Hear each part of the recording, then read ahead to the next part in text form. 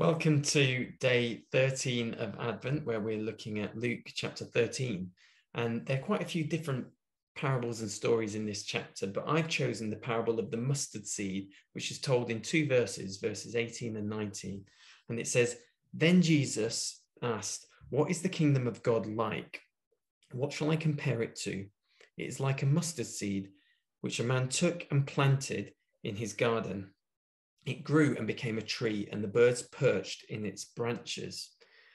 You see, the kingdom of God started from tiny beginnings, a baby being born in a manger, growing up to be a boy, then a man, a teacher, the Messiah, Jesus, who had disciples who followed him.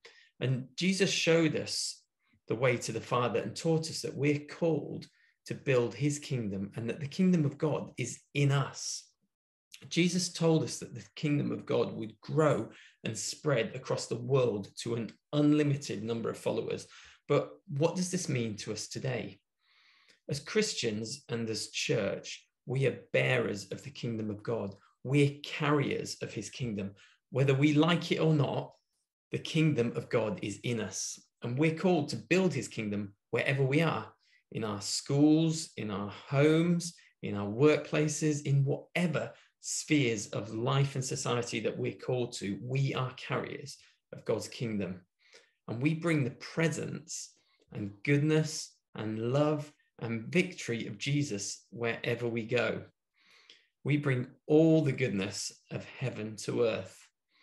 And even if we think that what we bring is really small, like a tiny little mustard seed, it will grow and spread and become a tree where birds will perch on its branches, or in plain English, a place where people will be sheltered and nourished and refreshed. So let's think about these two questions. Number one, in what areas of my life can I already see the impact of God's kingdom?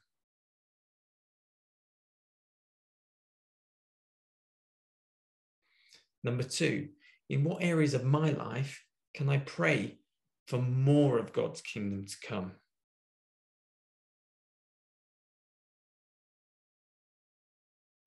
Let's pray together.